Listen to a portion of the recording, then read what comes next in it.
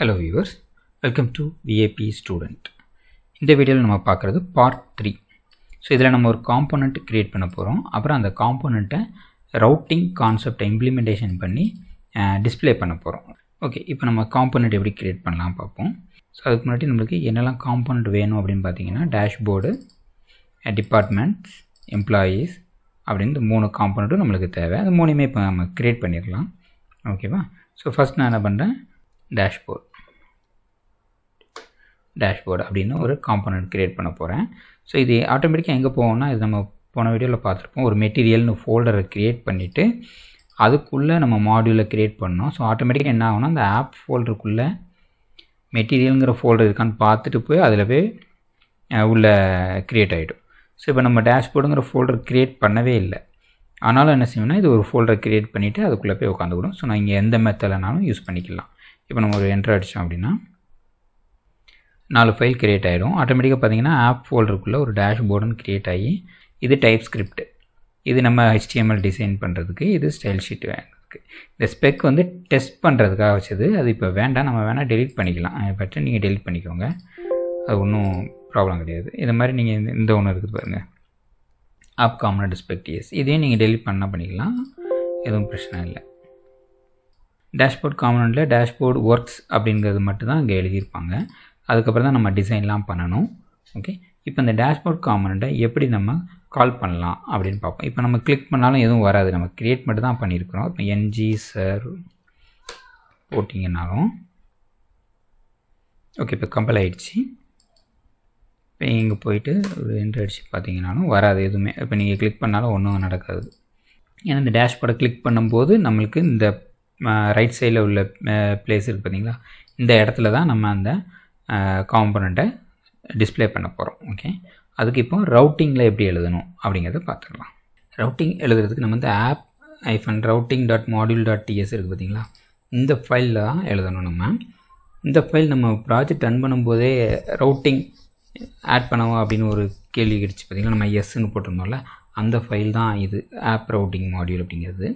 இதில் ரவுட்ஸ் அப்படின்றது பார்த்தீங்களா, இந்த அரேயில் இந்த கோடிங்லாம் ஆட்டோமேட்டிக் டிஃபால்ட் அதுவே வந்திருக்கும். ஓகே, இதில் நான் வந்து நம்ம இந்த பாயிண்ட்டை மட்டும் எழுத போகிறோம், நம்மளுடைய ரவுட்டிங் பாத் மட்டும் தான் நம்ம எழுத போகிறோம். ஓகேவா? ஸோ இது ஒரு அரே, அதில் நம்ம ஒரு ஆப்ஜெக்ட் எழுதுகிறோம். அந்த ஆப்ஜெக்ட் வந்து பாத் கோலன், நான் இப்போ டேஷ்போர்டு எழுதுறதுனால டேஷ்போர்டு அப்படின்னு ஒரு பேர் வச்சுருக்கேன். ஓகே, இந்த பேர் நீங்கள் எப்படினாலும் மாற்றிக்கலாம். அப்புறம் இந்த நேம் இருந்துச்சுன்னா எந்த காம்போனண்ட் வரணும், டிஸ்பிளே பண்ணணும் அப்படிங்கிறத இப்போ எழுத போகிறோம். காம்போனண்ட் இந்த ஜேசன் மாதிரி வரும், அப்படியே கோலன் வச்சு.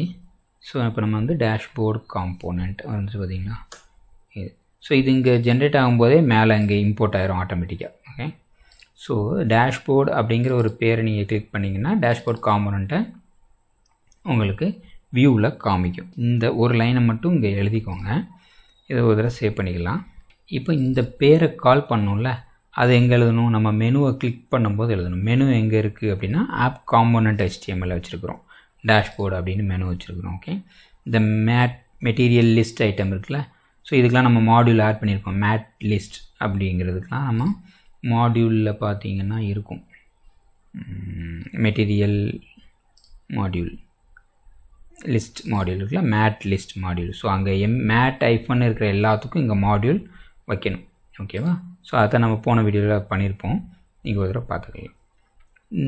இந்த ஐட்டம் தான் டேஷ்போர்டு. இதை கிளிக் பண்ணும்போது நம்மளுக்கு ரவுட்டிங் லெவலில், so router link equal to அங்கே டேஷ்போர்டுன்னு ஒரு பேர் வச்சோம்ல, அதை அப்படியே இங்கே எழுதிடுங்க.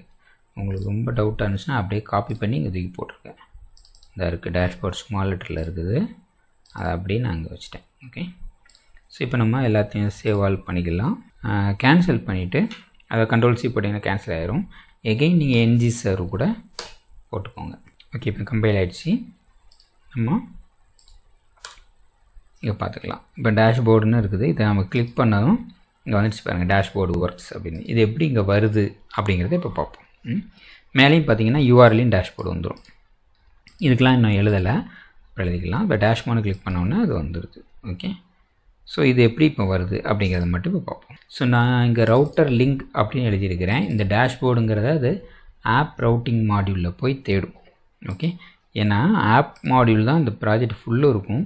இங்கேயும் பார்த்தீங்கன்னா ஆப் ரவுட்டிங் மாடியூலை நம்ம இம்போர்ட் பண்ணி வச்சுருப்போம். ஸோ அது வந்து ஆப் ரவுட்டிங் மாடியூலை போய் தேடி இந்த டேஷ்போர்டுன்னு அங்கே கொடுத்தாங்கன்னா அந்த டேஷ்போர்ட் காம்பனண்ட்டை எடுத்து டிஸ்பிளே பண்ணணும் அப்படின்னு சொல்லுது. அது எப்படி கரெக்டாக ரைட் சைடில் வருது அப்படின்னு இப்போ பார்த்துக்குவோம். இந்த ஆப் காம்பனண்ட் HTML இருக்குது பார்த்தீங்களா, இங்கே தான் நம்ம மெனு இருக்குது. இந்த சைடு நேவ் கண்டெய்னர் இருக்குதா, இதோடைய வித்து 200 பிக்சல் போட்டிருக்கேன் பாருங்கள். ஸோ அந்த வித்து மட்டும்தான் அந்த இது எடுத்து லெஃப்ட்டில் உள்ள சைடு எடுத்துக்கிடும். இந்த பேலன்ஸ் வித்து எல்லாமே மெட்டீரியல் சைடு நேவ் கண்டென்ட், இதுக்குள்ளே தான் ரவுட்டர் அவுட்லெட் இருக்குது. இந்த ரவுட்டர் அவுட்லெட்டில் தான் நம்ம எந்த காம்பனண்ட்டை டிஸ்பிளே பண்ணணுமோ அது இந்த ரெண்டுக்கும் நடுவில் வந்து உட்காந்துக்கும். இப்போ HTML ஒரு டிவ் டேக்குக்கு உள்ள நம்ம கண்டென்ட்டு காமிப்போம்ல, அது மாதிரி இந்த ரவுட்டர் அவுட்லெட் அப்படிங்கிற அந்த டேக்குக்கு உள்ள நம்ம எந்த காம்பனண்ட்டை டிஸ்பிளே பண்ணமோ அதை வந்து இந்த இடத்துல காமிச்சோம். ஸோ பேலன்ஸ் உள்ள ரைட் சைடில் இது தெரியுது, அதனால தான் இப்படி தெரியுது. இதனால தான் இது வந்து சிங்கிள் பேஜ் அப்ளிகேஷன் அப்படின்னு ஆங்குலரை சொல்லுவாங்க. எல்லாமே வந்து ரீப்ளேஸ் ஆகிட்டே இருக்கும். இந்த ஒரு இடம் தான், இதில் நீங்கள் எந்த காம்பனண்ட்டை கிளிக் பண்ணுறீங்க, டேஷ்போர்டு, எம்ப்ளாயி எது வேணுமோ அது வந்து இங்கே உட்காந்து உங்களுக்கு டிஸ்பிளே பண்ணி காமிக்கும். அப்புறம் ரிமூவ் ஆகிடும், வேறு எது வேணால் அது வந்து உட்காந்துக்கும். ஸோ சிங்கிள் பேஜ் அப்ளிகேஷன் அப்படின்னு இதனால தான் சொல்கிறாங்க. இப்போ நம்ம என்ன பண்ணுறோம்னா எம்ப்ளாயி அப்புறம் டிபார்ட்மெண்ட் இந்த ரெண்டுக்கும் காம்பனண்ட்டு க்ரியேட் பண்ண போகிறோம். ஃபஸ்ட்டு டிபார்ட்மெண்ட்டு க்ரியேட் பண்ணிக்கலாம். ஸோ அப்போ நம்ம டிபார்ட்மெண்ட்ஸுக்குள்ளே என்னெல்லாம் நான் பண்ண போகிறேன் அப்படின்னா ஒரு கிரிட் லிஸ்ட்டு வரும் ஃபஸ்ட்டு. ஓகே, அதுக்கப்புறம் அதில் ஆடு அல்லது எடிட்டு இதுக்கு வந்து ஒரு பாப்அப் மாதிரி வரும். ஸோ நம்மளுக்கு 2 காம்பனண்ட் க்ரியேட் பண்ணணும். ஒன்று டிபார்ட்மெண்ட் லிஸ்ட்டு, அப்புறம் டிபார்ட்மெண்ட்டு ஆட் ஆர் எடிட், இது ரெண்டுக்கும் 2 க்ரியேட் பண்ணணும். ஓகே, அதனால நான் என்ன பண்ணுறேன், இந்த ஆப்க்குள்ளே ஒரு ஃபோல்டர் க்ரியேட் பண்ணிக்கிட்டேன் டிபார்ட்மெண்ட்ஸ் அப்படின்னு.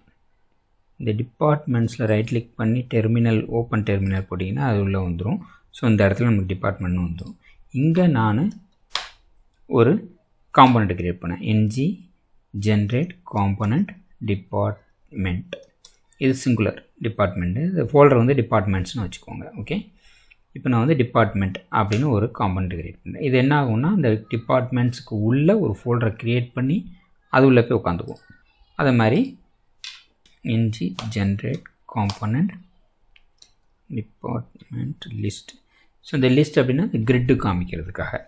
ஸோ என்ன ஆகுனா டிபார்ட்மெண்ட்ஸ் ஃபோல்டரில் இப்போ 2 ஃபோல்டர் வந்துருக்கும் நம்மளுக்கு, டிபார்ட்மெண்ட்டு, டிபார்ட்மெண்ட் லிஸ்ட். ஓகே, அதே மாதிரி எம்ப்ளாயிக்கும் பண்ண போகிறேன். ஒரு ஃபோல்டர் க்ரியேட் பண்ணிக்கோங்க, எம்ப்ளாயீஸ் அப்படின்னு ஒரு ப்ளூரலில் வச்சுக்கோங்க. இது சும்மா நம்மளுக்கு தெரியுதுக்காக.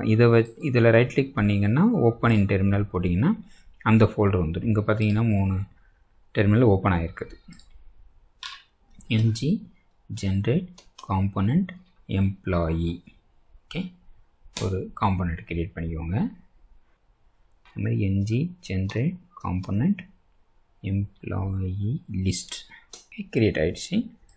ஸோ நம்மளுக்கு இதுக்குள்ளேயே 2 ஃபோல்டர் வந்துருக்கும். இது எல்லாத்தையுமே நம்ம ஒவ்வொரு மெனுவுக்கு அசைன் பண்ணணும். அப்புறம் ரவுட்டிங் பண்ணணும். ஸோ ரவுட்டிங் பண்ணணுன்னா ஸ்ட்ரைட்டாக நீங்கள் ஆப் ரவுட்டிங் டாட் மாடியூல்ஸ் தான் போகணும். இங்கே போய்ட்டு இங்கே ஒரு கமா போட்டுக்கோங்க. அதுக்கப்புறம் அதே மாதிரி இந்த மெனுவை கிளிக் பண்ணால் இது வரணும் அப்படின்னா அந்த மெனு இருக்கிற ஆப் காம்பனண்ட் HTMLக்கு போயிட்டு இதே மாதிரி ரவுட்டர் லிங்க் இருக்குது பாருங்கள், இதை அப்படியே காப்பி பண்ணி இங்கே ஒன்று போட்டுக்கோங்க. இங்கே வந்து டிபார்ட்மெண்ட், இங்கே வந்து எம்ப்ளாயி. ஓகே, அவ்வளோதான். இப்போ சேவால் இருந்தால் சேவால் பண்ணிக்கோங்க, சேவ். ஓகே, ரன் ஆகிடுச்சு. இப்போ நம்ம அங்கே ஒரு தடவை போய்ட்டு லோக்கல் ஹோஸ்ட் 4200 டேஷ்போர்டு கிளிக் பண்ணால் அங்கே டேஷ்போர்டு ஒர்க்ஸ் வந்துருச்சு. டிபார்ட்மெண்ட் கிளிக் பண்ணால் டிபார்ட்மெண்ட் ஒர்க்ஸ் வந்துருச்சு. எம்ப்ளாயி கிளிக் பண்ணால் எம்ப்ளாயி ஒர்க்ஸ் வந்துருச்சு. பை டிஃபால்ட் அந்த HTML அதான் இருக்கும், அதனால் அது வந்துருக்குது. டிபார்ட்மெண்ட் இது டேஷ்போர்டுக்கு, அப்புறம் டிபார்ட்மெண்ட்டுக்கு டிபார்ட்மெண்ட் ஒர்க்ஸ், எம்ப்ளாயினா எம்ப்ளாயி ஒர்க்ஸ்னு இருக்கும். ஓகே, டிசைன் நம்ம அடுத்து பண்ணிக்கலாம். ஓகே, இப்போ ஒன்று மட்டும் சொல்லிவிட்டு இந்த வீடியோவை முடிச்சுக்கலாம். இந்த மேலே நீங்கள் டிபார்ட்மெண்ட்டு கிளிக் பண்ணோன்னா மேலேயும் வருது பாருங்கள். இப்போ மேலே வரக்கூடாது அப்படின்னா என்ன பண்ணலாம், இந்த ஆப் காம்பனண்ட்டில் இருக்கிற ரவுட்டர் லிங்க்கு இது பக்கத்தில் skip location change equal to true அப்படிங்கிறத கொடுத்துருங்க. ஸோ நம்ம எந்த லொக்கேஷனை மெனுவை கிளிக் பண்ணுறோமோ அது மேலே காமிக்காது. இப்போ ரன் பண்ணிட்டோன்னா இப்போ முதலேருந்து நான் ரன் பண்ணுறேன். ஓகே, இப்போ நீங்கள் டேஷ்போர்டு கிளிக் பண்ணும்போது இங்கே தான் வரும், மேலே வராது பாருங்கள், யூஆர்எல்லில் வராது. ஸோ இது எம்ப்ளாயி இங்கே வராது. ஓகே, இப்போ நான் ஃபஸ்ட் டைம் கிளிக் பண்ணும்போது இந்த ரைட் சைடில் எதுவுமே வரல. பை டிஃபால்ட் எனக்கு டேஷ்போர்டு வரணும் அப்படின்னா அதுக்கு அந்த ரவுட்டிங் மாடியூலில் போயிட்டு இந்த இதை அப்படியே காப்பி பண்ணுங்கள், மேலே போட்டுட்டு ஒரு எம்டி ஸ்பேஸ் விட்டுருங்க. அவ்வளோதான். எம்டியாக யூஆர்எல் எம்டியாக இருந்தாலும் டேஷ்போர்டு தான் வரணும் அப்படிங்கிறத இங்கே சொல்லிட்டீங்க. ஓகேவா?